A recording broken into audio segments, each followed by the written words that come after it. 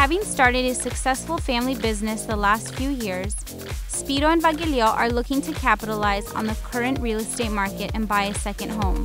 We've decided that what we wanted to do is to buy a second home which would be able to be used as a retreat for us as a family, as well as hosting our family that comes from South Africa. There is an opportunity for renting out properties in Greece. It is used as an alternative type of tourism.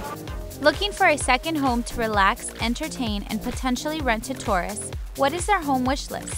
We are looking for a place which has 2 or 3 bedrooms and 2 bathrooms, common or a private swimming pool, outside area, but the kids can play safely. The property price that we were looking was up to 300,000 euros. Yes, not over 300,000 euros.